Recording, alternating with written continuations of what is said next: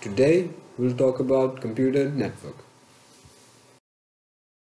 The first question that comes into your mind after hearing computer network is what is network? So basically, a computer network is a set of computers connected together for the purpose of sharing resources. In a computer network, two or more than two computers can be connected for the purpose of sharing resources. Computer network is very common nowadays.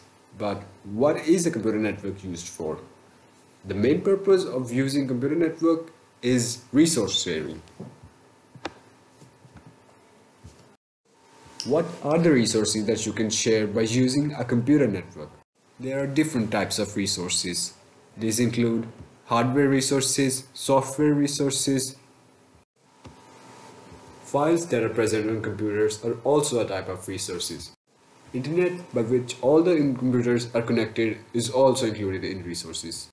Hardware resources include storage, printer, and other type of hardware resources that we can share using computer network. There are two types of computers connected in a computer network. One of them is connected to access storage. It may be connected to a printer, scanner, and it also has access to the internet. Such a type of computer in a computer network is called server.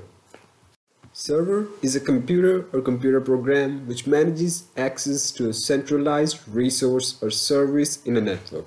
The other type of computer that are connected to the server are called clients.